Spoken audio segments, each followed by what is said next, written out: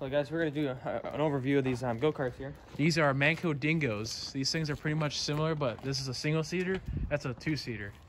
So the thing is, this has got a 9-horse engine, we believe. Or 14 horse. We were told a 14 horse, but we believe because of the engine size. Either it could be a small block 14 horse or a big block 9 horse. What it came with, I bought it for $400 cash. It needed new tires, all 4. Those back ones are flat. This one's different than the other. That one's not original.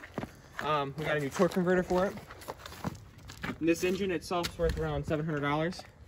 We painted it. Yep. Because it was rusted. Now let's talk about this one. This one I got for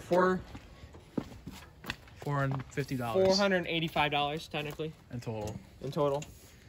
Predator. Then he traded a bow. Yeah, the bow is worth $35 to me. Predator 301 cc. Yep. Big block, I think it's the Hemi version. Yeah, because it's got the bigger big valve cover. Yeah, it's got a trailer hitch too. Trailer hitch.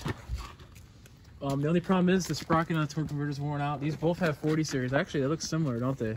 Yeah. They look the exact same. This one looks nicer because it's got the foam, and the tires actually have tread. And then this is what the tire would have looked like on that one. They both look pretty good though. Oh, this one's got hydraulic brakes. That one's just got what would you call those brakes? Mechanical disc brakes. Mechanical disc brakes.